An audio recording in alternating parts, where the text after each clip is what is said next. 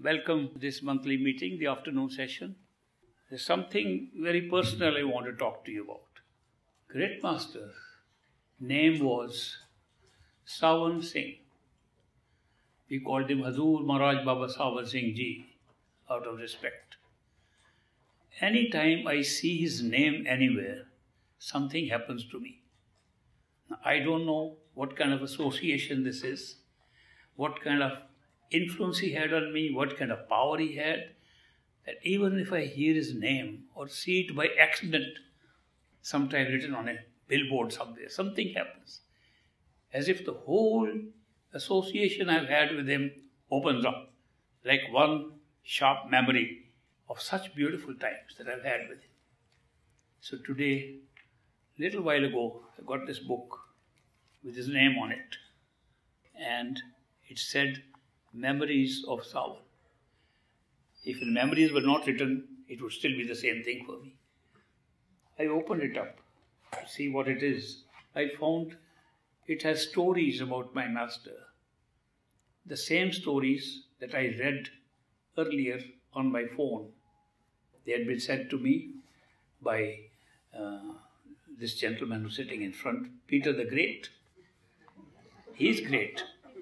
Ever since he sent me the stories, he's become even greater. So when I read those stories, I normally in my life don't have tears in my eyes, but each story brought tears into my eyes. They brought the whole image, because those are stories in which I actually personally saw Great Master at work.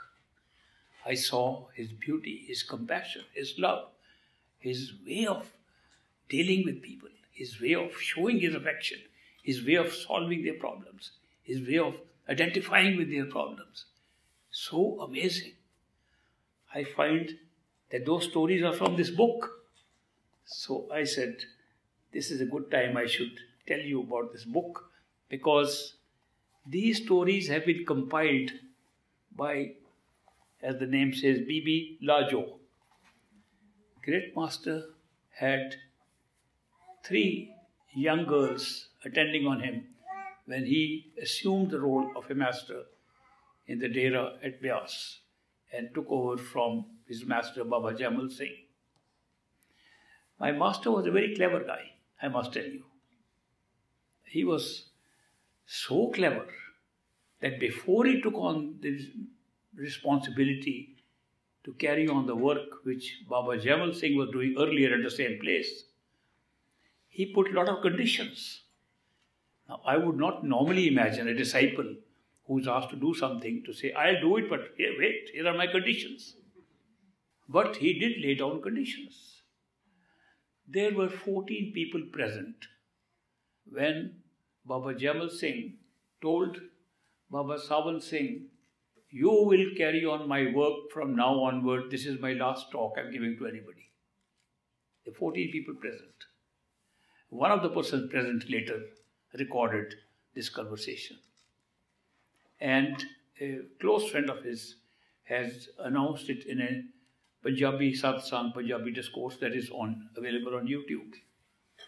So I knew all these people and met them. They were very old, but I remember. So these people, when they told the story, it showed that when Baba Jamal Singh said, Sawan Singh, you will carry on this work that I have been doing. He said, Master, here are 14 people, and you can see them. They are more qualified than me. I am a government employee. I work as an engineer in the public works department, and military public works, so I am busy on the roads and so on. And these people are available to do your work. Why pick on me? Upon which Baba Jamal Singh said, let me check it out. He didn't give a reply himself. This is a very clever way that the masters operate. They want to not only give credit to their own masters, but they want to say their masters are doing everything for them, and they are doing nothing. So he closed his eyes, said, wait, let me check it out. And he closed his eyes. After a few minutes, he opened his eyes. He says, new Moj has come. That means a new will has been disclosed. And Baba Sawan Singh said, what is the new Moj? New Moj is that Swamiji, who was his boss, who was his master, Swamiji has said that only Sawan Singh will carry on this work. So you have no choice. Sorry. He checked it out. He said, but do you know, you are living in a little hut there. Small little hut on the river, bank of the river Byas. I am used to living in a big house. Government provides me that house. And now you want me to leave that big house to do your work and live in a little hut? He said, wait, let me check it out. So he closed his eyes. And after a minute opened his eyes, said, new Moj has come. He said, what is the Moj now? Swamiji says, you will not have to move into that little hut. You will live in a house as big or if not bigger than where you are staying now. Are you satisfied? No, I have one more question. That is the nature of the great master. One more question. You know that I will be retiring soon from my job on a small pension. And you are saying the number of people will grow to thousands. You had only few people, and now if they grow thousands, how am I going to take care of them? How will I feed them? How will I house them? There's such a large number coming up. He said, wait a minute. And he closed his eyes and opened it. New Moj has come. He said, now what is the Moj? Moj is, Sawan Singh, you will not have to feed anybody. They will donate enough in food and money to take care of their housing as well as their food. Thank you. Are you now satisfied? One more question. Now you say, Master, that if a person is initiated by a perfect living master, he will not have to come back into the physical world in physical incarnation more than 4 times, after, including the current time in incarnation as a human being in human form, not more than 3 times more, 4 times total. Now, I am trying to go back home right now in this life. You are going to put me into a duty where the disciples will be coming 4 times and I have to come again and again 4 times with them? That's not fair. And Baba Jamal Singh said, hold on, let me check it out. So he closed his eyes. He opened his eyes. New Moj has come. What is the Moj now? Now the Moj is Sawan Singh, whoever you will initiate, will not have to come once again even. This will be his last life. So he got all these things done before he started his work. I thought it's very clever. I've never heard any master taking on his mentorship like that. When I read the stories in this book, it reminds me of that clever man. Happens to be my master too. His way of dealing with problems was amazing. He went to the root of everything and took care of it. So I was very touched by these stories. And this has come up, I said, I have to share with you. Have to share. Fortunately, you have anything copy here? Or this is the only one? No, Master Ji, I have 20. If anybody is interested in this, I mean, I know you are not initiates of Baba Sawan Singh. And if you have any association with people who knew Baba Sawan Singh and want to know how he affected them, stories are very, very interesting. Anybody interested, please, should he contact you or Bibi Raju? Absolutely. These have been translated by Rajkumari Rajput. I call her Bibi. Where is she here, Bibi? Here. Where is the Bibi? Please show your face. Okay. Anybody interested can contact her if you want to see. But this has touched me a lot. That's why I brought it out. Masters are human beings, like any one of us. No difference. They are born like us. They have their karma like us. They grow up like us. They die like us. No difference in their life. And difference is in attitude. The attitude we have is We are troubled in a real world and therefore we suffer and we can't understand why we suffer, whose karma we have. We have no knowledge of our past lives, we have no knowledge of what's going to happen, why this world was created. We have thousands of questions with no answers for us. They have all the answers. Therefore they enjoy the show that's been created by consciousness. So that's the only difference. The attitude changes. And that is why they live a very joyful, happy life of a witness, of a spectator, of a show all their life. So that is why the only difference is the way they look at it. And any one of us who can attain that status with their help looks at life the same way. And some people wonder how can they be happy 24/7? Even when they're sick, they are having surgery, they're going through anything like us. And yet they're happy all the time. Because they realize what's happening is part of a well-drafted, complete show. And that makes a big difference to our attitude towards life. Some people have asked me, you're telling me there's consciousness and there you can go to that source of it. So what? Our life is still the same. We are human beings. We are still to go through the same struggles up and down. I say, no. You will look at life very differently. How much would you give to have 24/7 happiness throughout your life? Whatever it is that you have to buy, you would give everything for that. And that's only a side benefit of following the spiritual path. I had discussions with the professors at Harvard University teaching metaphysics, teaching logic, teaching philosophy. They said, what you are talking of is a great story created by the mind. What you're talking of is visions that you can have in meditation. The mind can create all those visions by power of suggestion. Hypnotists do that all the time. They give a power of suggestion, you begin to think it's real. So don't you think you are just auto-suggestion, you're just auto-suggesting things to yourself and saying these are real experiences? I said, you may be absolutely right. It maybe I am doing some auto-suggestion, but the fact is, whatever I am doing, it has led to 24/7 happiness. And I am happy all the time. You guys are taking Prozac, antidepressants. Who is in a better state? Okay, I make up the story. It's making me total happiness. And does that? It has not landed me in a mental asylum. I could be talking things which people say is crazy. Put him inside the hospital or something. They could say that, but I don't tell them what I am doing. I worked in government jobs, never told them what my spiritual path was. They thought my mind was very sharp, that I could do so many things. I was never using my mind. I never told them. So they never locked me up. I'm still free.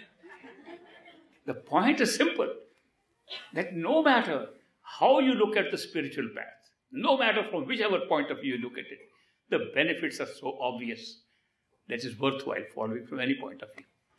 But if you actually follow, then you find that the results you get are so amazing, you could not even have expected them. You could not have learnt about the whole creation. You could have never found the answers to questions like, why are we here? Why have we been created? Why has the universe been created? When was it created? How is all this happening? You can't get answers to these questions. Meditation, going within, answer these questions. It's a much vaster experience that comes up through this. So I'm very happy to share this information with you because I know you're all seekers, seeking the same thing that I'm seeking. We are all co-travelers, fellow travelers on the same journey. And that is why I like to share this, not to help you. I share this, that this is an opportunity that my master gave to me to do service, seva to him. You might think I'm doing it to you. No, I'm doing it to him. He said, do it, I'm doing it.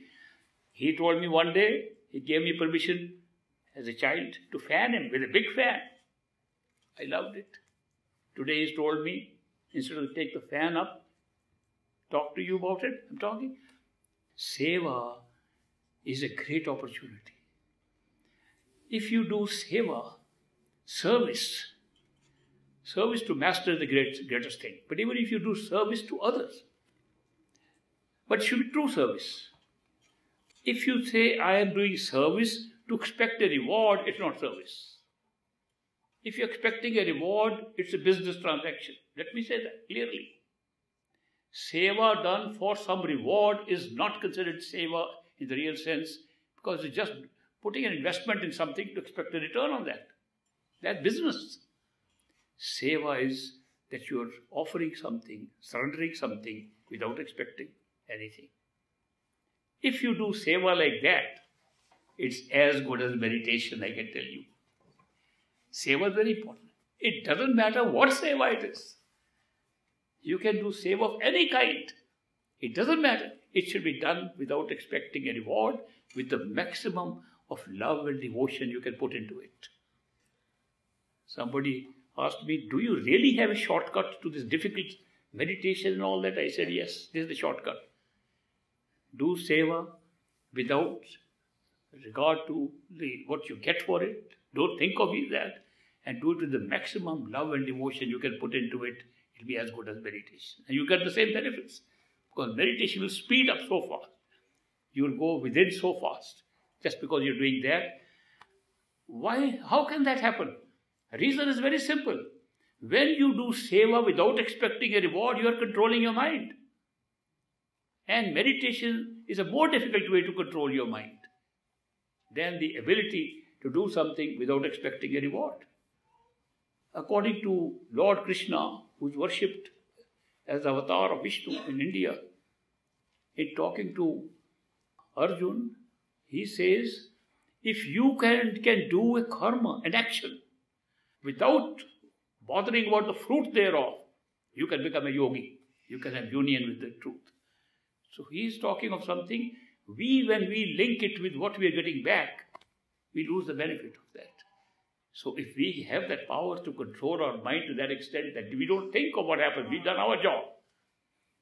And by the way, I was sitting with some friends when I was very young, and I said, let's practice something. I said, let's practice performing our actions every day without thinking what they will lead to. And when we did, we were so much happier, because what was causing problem was that when we act, we expect something.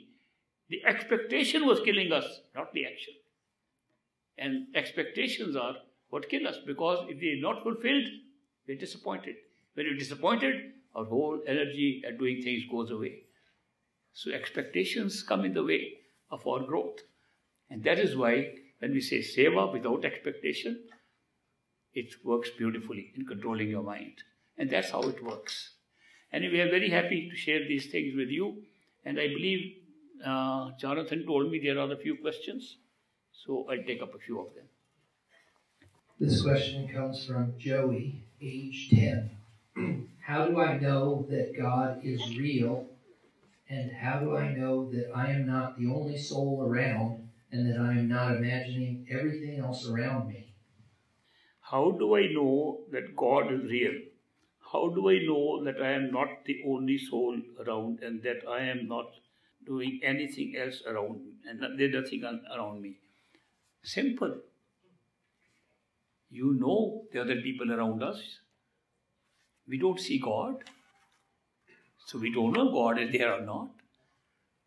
Only that person can say he's seen God who is actually seen. We do hear how to see him. And if we do what is required to do to see God, we'll see God. If we want to see God, first we have to find out where is God. If we are looking outside in the sky, looking outside in the temples, in the mosques, in the churches, in the house of worship, in the synagogues, if we're looking outside, we don't find God. I have never seen him there. I've been to all of them. And I never saw God.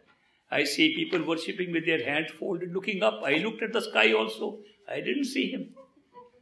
So we can't see God because we don't know where he is. But we hear from people who have seen God. And they say, you can also see God. But he is not outside anywhere. He is inside you. So when they said inside, then I said, how do we see inside? Because my eyes don't look inside. When I close my eyes, I can't see anything. Because my eyes are trying to see something and I close my eyes, then I can't see anything. So how will I see inside? So then I found that when I imagine something, I am imagining, right now I'm imagining I'm flying a kite. And the kite is flying in the sky. There is no kite here. How am I seeing it? I am seeing a kite and there's no kite. And if I close my eyes, I still see the kite. If I open my eyes, I still see the kite. Which eyes are seeing that? Not these eyes. So I close my eyes and I say the same eyes which are seeing the kite.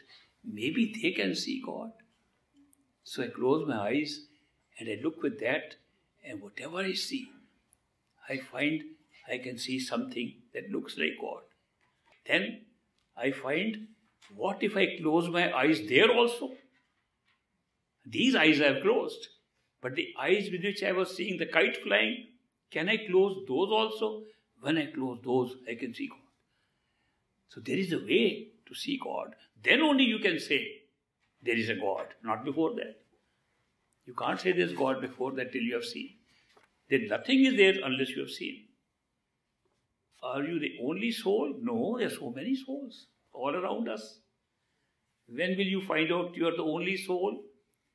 When you wake up. More than ordinary wake up. When we go to sleep and in the dream we see 20 people, we say, which one is dreaming? All 20 look the same. I also look like them. They also look like me. They are all 20. When I wake up, I find only one. Me was dreaming. They were created by that. If we can do that, if we can open our eyes like that, wake up, we'll find all the others we saw were souls created in the dream and we were the only one. But till you do that, you can't say there's only one soul. When that happens, then you can say there's only one soul. Is listening to the bells inside, the inner melody, a mechanical part of meditation? If so, how can it be made into love and devotion? Is listening to the bells inside, the inner melody, a mechanical part of meditation? If so, how can it be made into love and devotion? When we withdraw our attention behind the eyes in order to listen to what's going on there, we notice that we are talking inside. So we listen to our thoughts. We have been doing it all our life. It's not that we are not listeners. We are 24/7 constant listeners. Nobody has ever stopped listening, whether you meditate or not. We are constantly listening. Most of the time we are listening to our own thoughts. Whatever those thoughts are, our attention goes there. When we listen to a thought about something, it's generally outside of ourselves. And that is why the thought takes our attention outside. Almost all the time, our attention is outside because we think about outside things. We don't think what is happening inside. So first thing is that we are automatic listeners and we are listening to things which are taking us outside because we're listening to our thoughts. Is there anything else we can listen to besides our thoughts? We can. It requires two things. One, how to stop listening to the thoughts. Secondly, then finding out if there is anything else to listen to. If you can't do the first part, you can't do the second. How to stop listening to the thoughts is what we do by chanting or repeating a mantra. When we repeat Simran mantra, words given by somebody outside, not our own thoughts, somebody else's has given us word to repeat and keep on repeating, we begin to listen to those words and thoughts take a second place. So listening to artificial words put into the thought stream prevents us. And what do the words do that we repeat? The words raise a curiosity. Okay, I'm repeating words, what do they mean? The other word we knew, thought we knew, was taking us outside. What do they mean? They mean nothing. Or they mean something, we don't know what they mean. So our attention begins to go to who is listening, rather than what we are listening to through the thoughts. When it happens, who is listening, other sounds can be heard which are not words and not thoughts. What are those other sounds? They're musical sounds. Sounds like a truck passing outside, sounds like drums beating, sounds like thunders.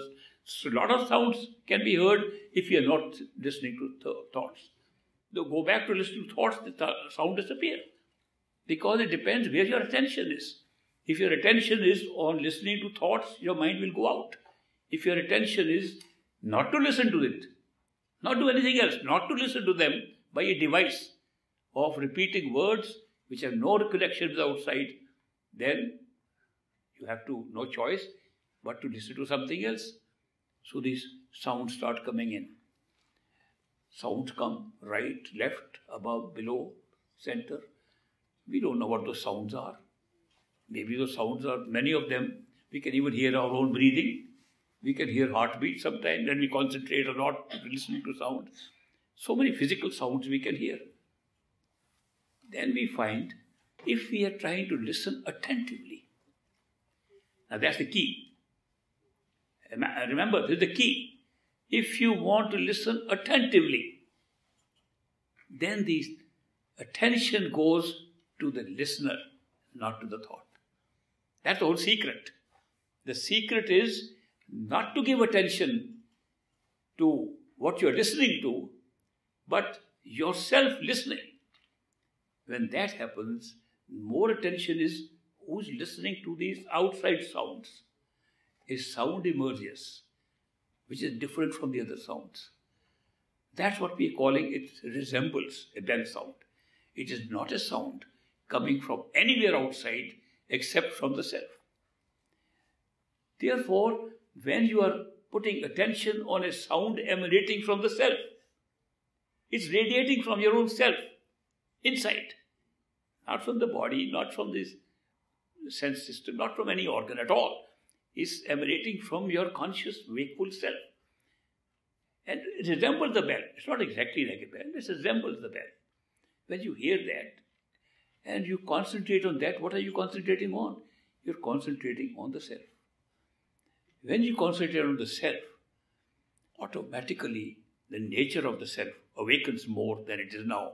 And the nature of the self is to have love, beauty, joy, automatically. This is not the nature of the mind, nature of the self. Automatically, when you listen to this sound, and then you associate it not with any other thought, except the thought, your master who loves you so much, he gave that method to do it, you automatically associate with the master, your love and devotion for the master develops. These bell sound, where other small bell sounds come up, they are not the same, they are like other sounds. The sound that is sounding like a bell, which can sometimes be very long peal of a bell.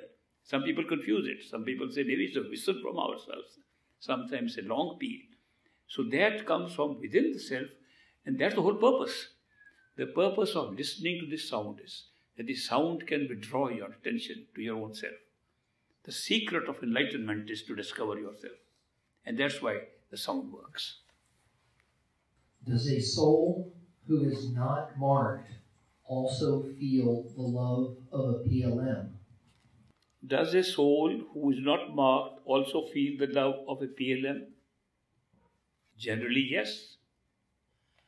Because the connection we have with people, PLM means perfect living master, that means a human being who has attained the level of consciousness of actually realizing the self and is able to communicate with us and able to convey to us. Conveying is in many ways.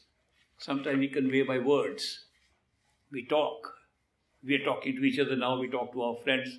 This is a way of conveying our information, knowledge, data, whatever we want to convey. We can use words, we can use telephones, we can use text messages, we can use printers, we can use Morse codes, we can use any method to communicate.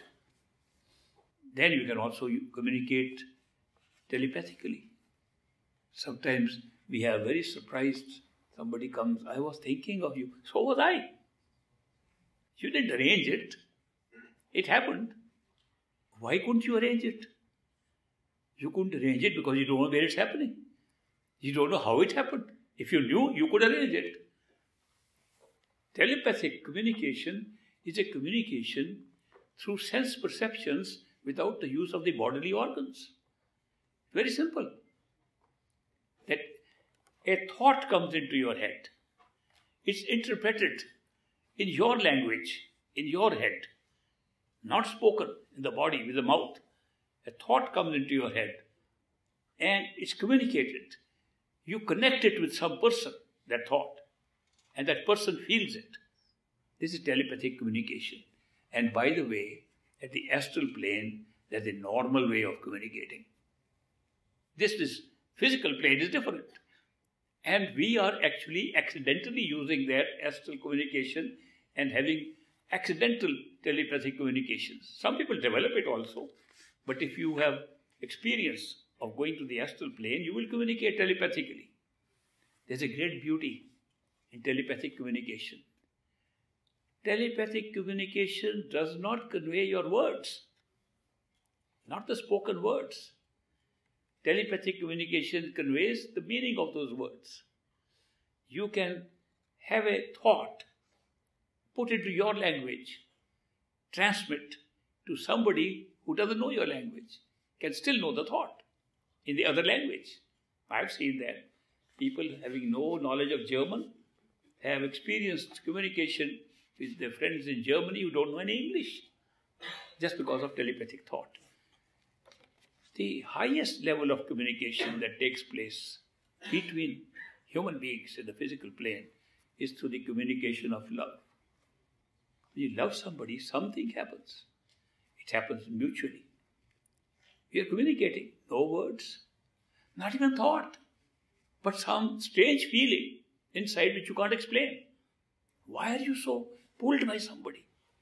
What is attracting you to somebody? How is it happening? That communication is spiritual, it's not mental, nor sensory, nor physical. When there is a perfect living master around us, he is perfect living master in the title to take care of the number of people, because time in the body is limited, time and space where that person can work is limited, but the others can also feel the spiritual language. And that is why even people who are not marked to be the disciples of that perfect living master also feel it. So it can be felt by anybody. And more sensitive you are, the more you can feel it. Sensitive means you're not totally engrossed in communicating with other means. If you're totally engrossed in talking all the time about worldly things, you don't feel it. But if you are a seeker, but not yet a marked seeker of that particular perfect living master, you can feel the love of that master and touches you, and something happens to you. That there is something going on here, you can't explain what it is. But if such a thing happens to any individual in the presence of a perfect living master, it's guaranteed that person will be marked for another perfect living master. There's no question about it. This feeling from the soul, the spiritual feeling, does not come unless you are a seeker of that level, or a spiritual seeker, or a mental seeker, or a physical seeker. And that spiritual seekers get that feeling, and they do get initiated by a perfect living master. But many of those who say we are not marked, they don't know whether they're marked or not. And I'll tell you something which may little surprise you. Perfect living masters have a strange state of awareness. Their awareness is total. It's very difficult to explain what is total awareness. That means they are aware of all the realities, aware of all the illusions. They are aware of the whole process of creation, even when they are sitting as physical human beings. How would they be looking at? Supposing a person has that and sits amongst us, how will that person look at us? What does he see? He sees we are all part of, are we all part of himself? Are we part of just one that he's in? What is it? It's very difficult to explain. But when we say we are a marked soul or not, we are taking it as if it is in a time frame. Marked soul is not a mental phenomenon, and therefore it's not in a time frame. It is beyond time. If it is beyond time, to say a perfect living master comes for marked souls is as good as saying a perfect living master who looks at a person marks him to be a marked soul. There's no difference. Because it's operating from something where there's no before or after. It's very difficult to explain how a perfect living master is looking at a world in which we are all looking like there's the real. And he knows it's real and unreal at the same time. And he has the secret of perfect living master knows who is marked. So it's well said that it's not that you are marked souls for which a perfect living master comes. He comes for souls and marks them and picks them up. There's no difference between the two things because he operates from that level. So it's not easy to understand, but I can tell you that it's a great opportunity for anybody marked, unmarked. We don't know anything about it. It's just a word statement. But to be in the presence of a perfect living master is a great opportunity. And if you're seeking with that love and devotion, you're marked right there. No question. One more question. This one has to do with PLMs having complete awareness. It must be hard for a PLM to watch a suspense movie because he already knows the end and there is no more thrill left. It must be hard for a PLM to watch suspense movies because he already knows the end and there is no more thrill left. If a PLM was only a witness of his suspense movies and knows the end, he kills the suspense. Sorry. But if he's making the movie and making the movie in which there can be several suspense ends and he doesn't tell himself which suspense ends he's going to pick up, he's still enjoying the show.